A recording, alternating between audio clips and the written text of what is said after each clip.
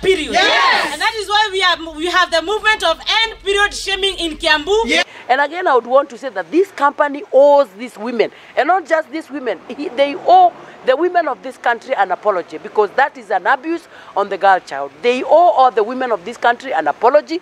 They owe the women working there a full apology. And if by all chance, they need to compensate these women because they have really frustrated them.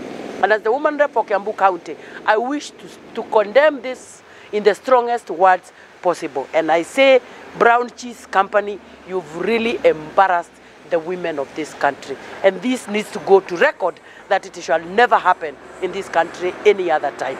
Na wale wako na tabia hizo na zijajulikana, please let us all be human and let us know that there is nothing abnormal to be stigmatized about periods. It's just